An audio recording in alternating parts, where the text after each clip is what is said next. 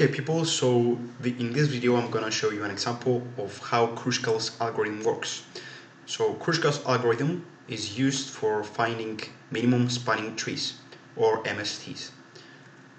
So some basic graph theory, just for you to remember, is that a circle with a letter or a number inside is named a node, or the other names you can see in the right, point, vertex, city, whatever, and a line is called an edge, right? So a line, an edge actually, connects two cities, two nodes, alright?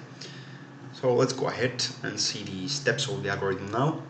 So we're going to assume that we have n nodes, so we're going to need to know how many nodes we have to connect with a minimum spanning tree.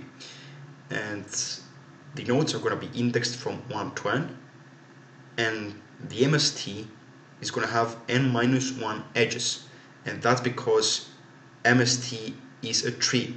So trees have, if you have n nodes in your tree, you're going to have n minus 1 edges in the tree.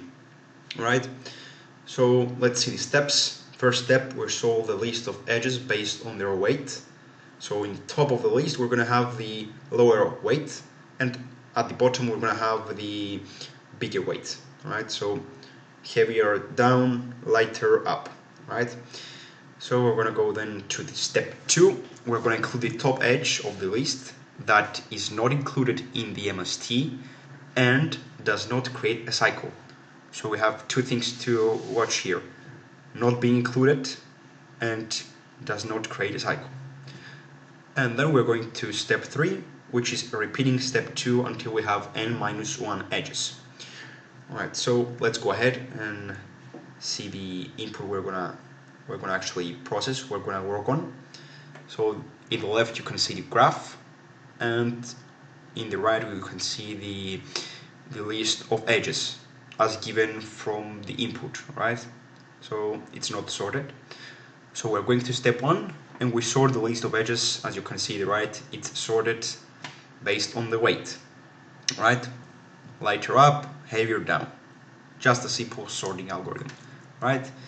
And then we're going to start with step 2 and 3. We're gonna doing step 2 until we have n minus 1 edges.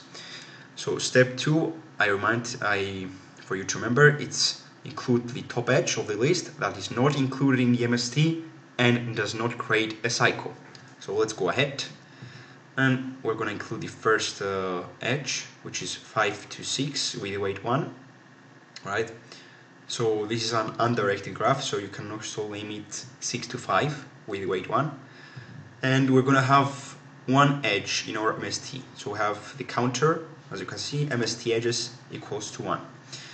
Then we're going to include the second edge, since it's the next edge and it does not create a cycle. We're going to do the same for the third one, for the fourth one, and we're going to reach in the edge 2 to 6 with weight 3. And now we're going to have a problem, and the problem is that we are going to create a cycle if we include this edge. If we include this edge, we're going to have a cycle. It's clear for you to see, so we're going to mark it, so we're never going to use this one. And we're going to the next one, which is 2 to 1 with weight 4, which is okay. And the last one, 3 to 4 with weight 6. And now we have 6 edges in our MST. And so when we're going to the third step, which is repeat step 2 until the MST has n minus 1 edges, we're going to stop since we have n minus 1 edges. Since n is 7 in this example, 7 minus 1 is 6. So the algorithm is pretty much done right here. Alright, we erase all the other, so as you can see, the edges we're not going to use are erased, and we're left with our minimum spanning tree. Alright, so that's pretty much the algorithm, guys. I'm going to have a development video down in the description. Link is going to be in the description, so click and see the source code. I'm going to make this in C++. Alright, it may be going to be in Java too, but it's going to be in C++ for sure down in the description. So if you like the video, guys, please subscribe, and I will make more for you. Goodbye.